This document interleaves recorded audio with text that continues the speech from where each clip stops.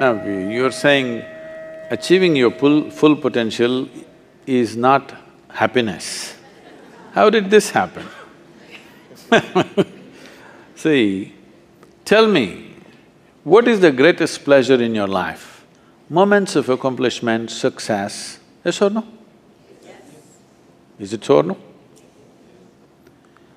It could be in personal life, it could be in professional life, it could be in social life, but when you get to do something well, that is when you're happy, isn't it?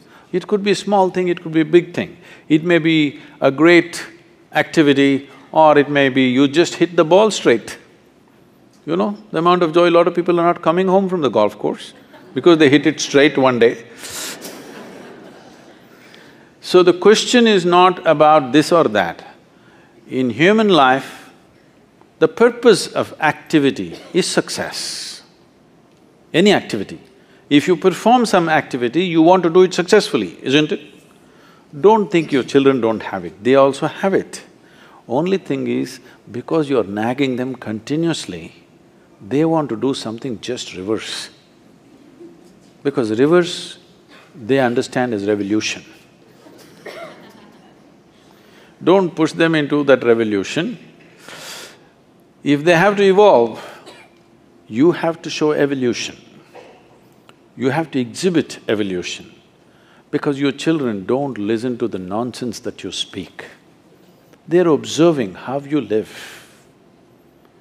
I want you today to put yourself through serious audit and make yourself tomorrow morning the way your children would love you. Your child doesn't need a boss, your child needs a friend. Tell me, when you were growing up, if you had some issues and problems within yourself, did you first go to your parents or to your friends? Friends. Unfortunate, isn't it? Unqualified advice will happen among the friends. If you were their friend, real friend, not the boss that everybody's trying to be, if you were a genuine friend to your child, he or she would come to you first. That would be great, isn't it? Please make that happen.